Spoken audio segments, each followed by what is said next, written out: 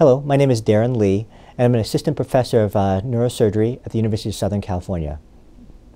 My primary focus is in stereotactic and functional neurosurgery, and I have a keen interest in neuromodulation for cognitive and psychiatric disorders. I have no disclosures, however, my funding as is below. So as a functional neurosurgeon, we are involved in a number of procedures that have to do with either neuromodulation, lesioning, as well as CSF diversion. Specifically with regards to neuromodulation, I focus on deep brain stimulation, responsive neurostimulation, vagal nerve stimulation, spinal cord stimulation, and peripheral nerve stimulation. Some of the lesioning procedures that are performed here are percutaneous rhizotomies, myelotomies, and chordotomies. And then with respect to our CSF diversion, I focus on ventriculoperitoneal shunts, lumboperitoneal shunts, endoscopic third ventriculostomies, and endoscopic fenestrations. Some of the diseases that we treat here include movement disorders such as Parkinson's disease, essential tremor, and dystonia. We also do a wide range of surgical treatments for epilepsy, including SEEG, deep brain stimulation, RNS, VNS, and surgical resections.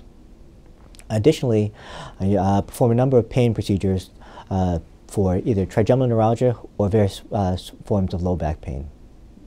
We also are keenly involved with a number of hydrocephalus or CSF flow problems, including normal pressure hydrocephalus, idiopathic intracranial hypertension, and various types of cysts. Additionally, I'm interested in psychiatric disorders such as obsessive compulsive disorder. We're currently also involved in a number of investigational studies using neuromodulation for either Alzheimer's disease and schizophrenia. So, as a functional neurosurgeon, we're very interested in brain circuit dysfunction. And brain circuit dysfunction is impaired in a number of cognitive and psychiatric disorders, including things like Parkinson's disease, Alzheimer's disease, epilepsy, and other psychiatric disorders like OCD, addiction, and depression. Thus, a number of my clinical and research interests are focused on these circuit dysfunctions in these cognitive and psychiatric realms. Now, our movement disorder specialty very much relies on a multidisciplinary approach. Included in this team are neurologists, neuropsychologists, and neurosurgeons. As such, we're involved in deep brain stimulation for things like Parkinson's disease, essential tremor, and dystonia. Specifically, with regards to Parkinson's disease, it's the second most common progressive neurodegenerative disorder, and the predominant symptoms are kind of these bradykinesia, resting tremor, and rigidity. Now, while most treatment, medication, and surgical are focused on these kind of clinical core symptoms or cardinal symptoms of Parkinson's disease, a number of these patients also suffer from cognitive decline in a number of cognitive domains, including executive function, attention, processing speed, episodic memory, and visual spatial processing. Now, the current stimulation parameters are a high-frequency stimulation anywhere between 100 to 180 hertz. However, most physiologic oscillations are in a lower range. We're particularly interested in some of the low-frequency oscillations, particularly in the theta range, which is the 5 to 12 hertz range, because these are implicated in mechanisms of spatial and episodic memory. One of the targets for deep brain stimulation for Parkinson's disease is the subthalamic nucleus. And these low-frequency or theta oscillations are significantly involved in executive function, such as verbal fluency, working memory, response inhibition, and sensory motor conflict. With that in mind, we're interested in, as one of our kind of research interests, looking at to see if there are various ways to alter stimulation parameters to potentially improve some of these cognitive domains. Here we see some research that we've done at USC. We're actually able to improve verbal fluency with low-frequency stimulation as opposed to the standard high-frequency stimulation parameters. Therefore, currently we are involved in a number of clinical studies, potentially trying to look and see if we can alter or improve cognition and verbal fluency with DBS for Parkinson's disease, including looking at alternative anatomical targets for DBS, as well as alternative stimulation parameters for DBS. As I mentioned before, we're interested in using neuromodulation to improve cognition. One of the studies that we're involved in is a deep brain stimulation for Alzheimer's disease trial. Currently, there's a phase 3 clinical trial called the ADVANCE-2 trial, looking at bilateral fornicele deep brain stimulation. We're using this bilateral fornicele DBS in patients with mild Alzheimer's disease. This is a prospective, multi-center, double-blind, randomized trial where we're one of about 20 sites trying to enroll about 210 mild Alzheimer's patients for this DBS study. In this particular study, we're looking at doing a randomization between no stimulation, low-frequency stimulation, and high-frequency stimulation in these Alzheimer's patients, as seen below.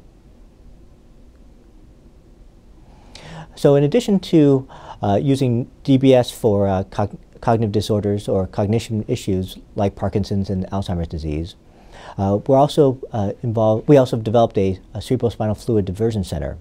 This also is a multidisciplinary team with a number of subspecialties including neurology, neuroradiology, neuro-ophthalmology, neurology, our PT and OT colleagues, and neurosurgery. In this center, we treat a number of disorders like normal pressure hydrocephalus, obstructive hydrocephalus, pseudotumor, and arachnoid cysts. We have a particular interest actually in normal pressure hydrocephalus. This is typically a disease process with a triad of symptoms including gait disturbance, urinary incontinence, and cognitive deterioration. Interesting enough though, this is one of the only dementia syndromes that's actually reversible through CSF diversion, including ventricular peritoneal shunts and lumboperitoneal shunts. Therefore, we have a keen interest in really trying to understand the underlying mechanism. Currently, it is unknown. However, we are doing a number of studies looking at the differences in potentially blood-brain barrier dysfunction, looking at CSF and serum biomarkers, as well as looking at advanced imaging, including diffusion-weighted arterial spin labeling, to help with quantification of water exchange rates across the blood-brain barrier. In addition to cognitive and movement disorders, we're also interested in pain neurosurgery, with specific interest in things like trigeminal neuralgia, as well as back pain and neuropathic pain. With regards to trigeminal neuralgia, we have a number of ways to treat this disease process, including open surgery, such as microvascular decompression, lesioning, including gamma knife radiosurgery, percutaneous rhizotomy, and neurectomies. Finally, we have neuromodulatory techniques, including peripheral nerve stimulation, to help with the treatment of trigeminal neuralgia. With regards to back pain and neuropathic pain, I have a specialty in neuromodulation, including spinal cord stimulation. The underlying mechanism of pain is not clearly understood.